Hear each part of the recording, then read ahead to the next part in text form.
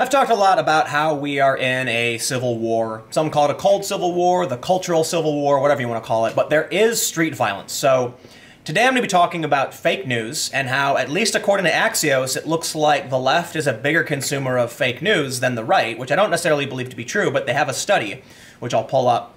Stick around, because I have another video on this channel, look for it, that highlights crazy street violence that happened in Portland, and that'll be me highlighting the more physical aspect. There's a video from the other day of people taking over a street and anti-fascists directing traffic, and there's no police anywhere. They actually start hitting someone's car.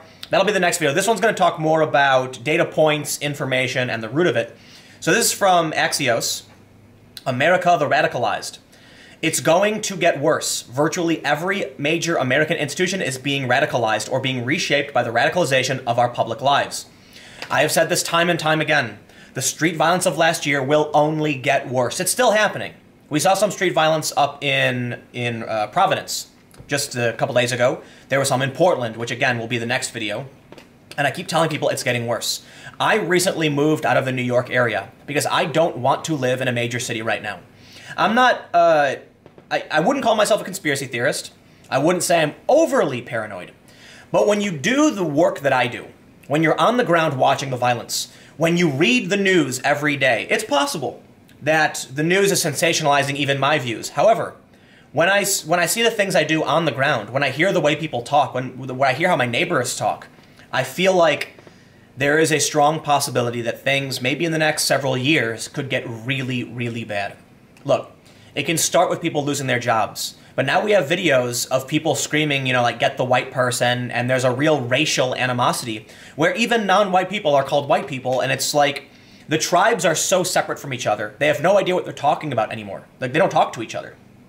They say in the story, you see this most vividly in politics, where the White House and Congress are often the cause and effect of the radicalization. You now see it in the courts and the Supreme Court in particular, where a narrow party line vote made Brett Kavanaugh the next justice after a nasty personal political brawl. Already, lawyer Michael Avenatti is calling for a new Democratic litmus test, increasing the size of the court to 11 from 9. And what's really additionally alarming to me, Brett Kavanaugh was confirmed with only 50 votes. As long as we've had 50 states, this is the lowest number ever. Because it was before, I think you needed 60 votes to confirm a Supreme Court justice. That was changed by 51, I believe, by the Democrats. But the reason I bring this up is that right now we are seeing straight party division. The Republicans voted one way except for one Democrat, Manchin, and the Republicans voted one way except for Manchin, and the Democrats voted the other. And that is showing the divide is getting worse and worse and worse. There used to be some Democrats and Republicans who'd cross over party lines, and now it's getting more and more restricted. There's only one place things can go after that. If people on the left are absolutely convinced that there's a neo-Nazi white supremacist running the country, and that there's no chance for survival, they'll start going crazy. And they are. There are a lot of people that spew the most ridiculous nonsense ever. I'm desperately trying to de-propagandize my friends when they post nonsense. I have family members who post insane nonsense from fake news sources.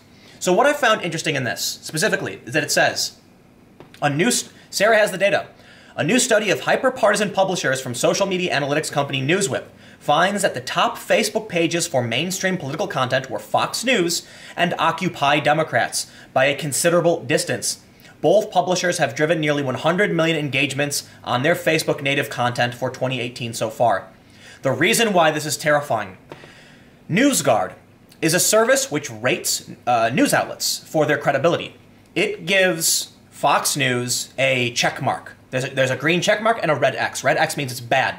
There's a lot of reasons why it's bad. Fox News is considered credible. In fact, the only thing that NewsGuard found wrong with Fox News is that they don't disclose their funding. We know it's a Murdoch company, but their funding is a bit obscured. That's it. That's not impugning their journalistic integrity. That's just saying we don't know what their motives are necessarily for their partisan bias. Fox News does have a partisan bias. Is it a problem that people on the right share hyper-partisan content? Yeah, of course. But Occupy Democrats is rated by NewsGuard with a red X and considered by many people to be a conspiracy theory propaganda website. Occupy Democrats, according to a source of mine, is an endeavor simply to make money, and the people who work there, not all of them, but the people who are high up, I'm told, are not necessarily political, but more business-minded. Now, I don't know if that's true. I'm not trying to accuse them of anything. I can't say whether or not they actually believe the things they post, but I can say that other companies, NewsGuard, for instance, has rated them to be essentially a fake news website. They are given a bad rating. If it's true that conservatives are using Fox News, sure, that's kind of bad, but at least Fox News is considered credible. They do update their articles with corrections, and a lot of the content on Fox News' website is actually fine. It's actually rather okay. It's their opinion people on the Fox News channel which are hyper-partisan and sometimes, rather often, spew nonsense. Occupy Democrats is 100% activist content. They produce content that is propaganda. It is politically motivated information. If this is where the left is getting their information, God help us all. Now the study, I have it, it's really long, and maybe I should shrink it because it's kind of hard to read. I don't know exactly, actually, so here we go, this is interesting. Top publishers writing on political topics. Before jumping into the hyper-partisan side of things, we wanted to find the legacy publishers that drive the most engagements to their political content.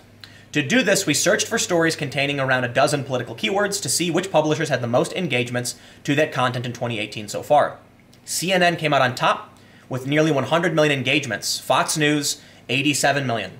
So we can see that CNN is the overwhelming driving force. That's actually not that bad. They're not great. I actually think CNN, I give them like a 5.1 out of 10. Like, they do produce a lot of content that's fine. Their opinion section actually has pro-Trump stuff in it, but the channel, let's not talk about the channel. We're talking about CNN.com. CNN.com is pretty okay.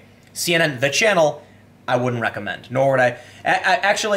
I'd actually weigh Fox News a little bit higher than CNN, but I would say avoid all of their pundits. For the most part, CNN is fine when they're reporting on like general information, and so is Fox News, but when it comes to their pundits, it can get pretty bad. So it looks like they even put the Daily Wire in here, which is really interesting because many people on the left don't like the Daily Wire. They think it's a tabloid fake news website. But the Daily Wire outranked Huffington Post, and even Breitbart is on here, and Breitbart is not viewed as credible by NewsGuard. But what's the hyper-partisan stuff? So now we can see, look at this. The top political story came from LGBTQ Nation. Republicans vote to make it illegal nationwide to ban gays and lesbians from adopting. And that's got 1.58 million engagements. We can see that most of the top stories come from, well, not most, but there's a few, like American Military News, Partisan, and then we can see that we've got more of the mainstream sources. Talks about who has the top stories. New York Times, one of the top stories. Unsurprising. I think the New York Times tends to do a good job. Tends to. I'm really pissed at them because they hired an open racist.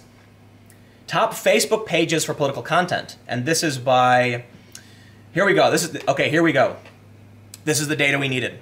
The top Facebook pages for mainstream political content were Fox News and Occupy Democrats by a considerable distance. Both publishers have driven nearly 100 million engagements of their Facebook native account for 2018 so far.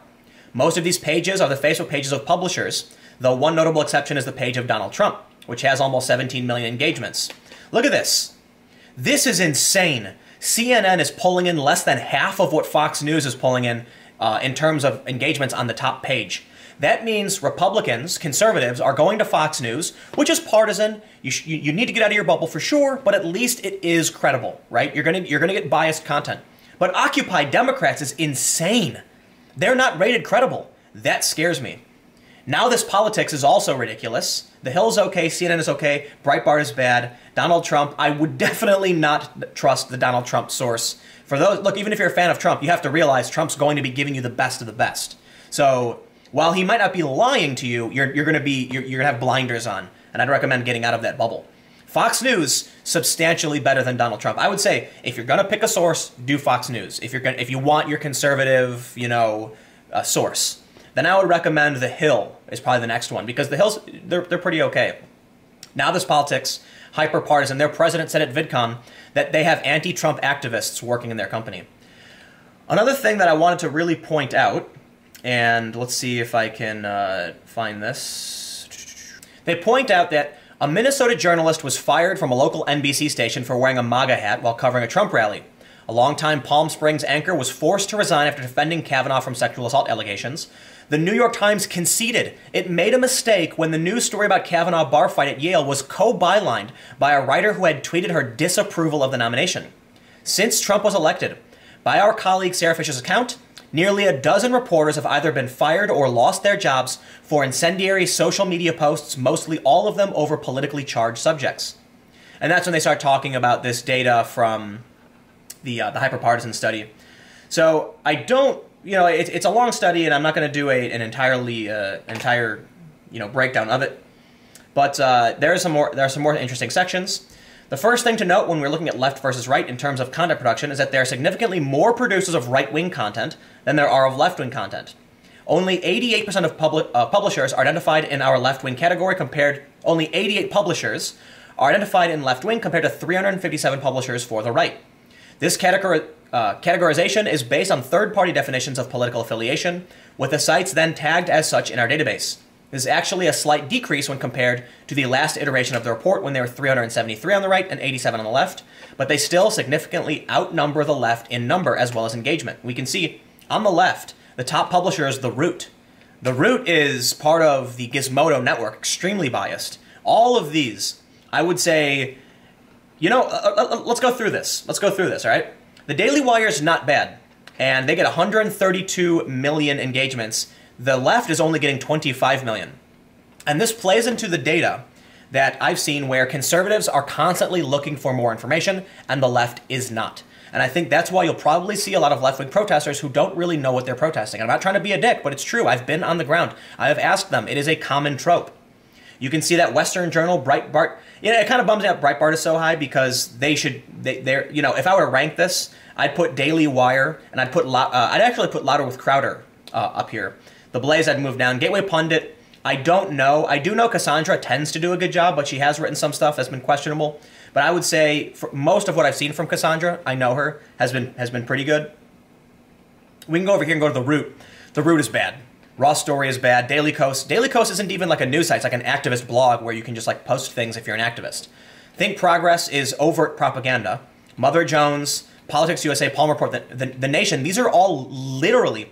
The Nation's okay. They're a progressive magazine, but they're literally a magazine.